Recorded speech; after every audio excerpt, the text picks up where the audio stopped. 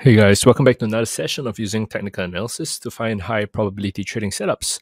Today we're looking at Kiwi dollar. The reason why I'm looking at Kiwi dollar on the 1 day time frame is because of this movement here.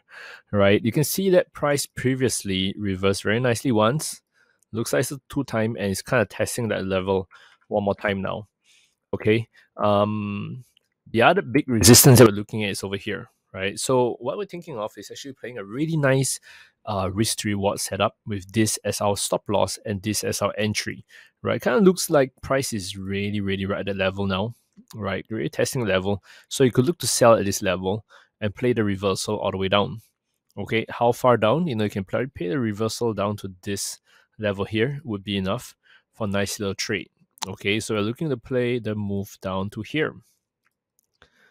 Okay, it's a very nice little risk to reward setup, but a lot of it is banking on the reversal of around this area here for price to come down one more time.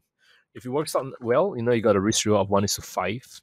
If it doesn't, you got a small loss they're taking, right? But these reversals, we see as a nice enough level to forecast price might drop. Okay, that's it for me for today's setup. Remember to stay safe, trade safe, exercise proper risk management. I'll catch you guys again tomorrow for more high probability trading setups.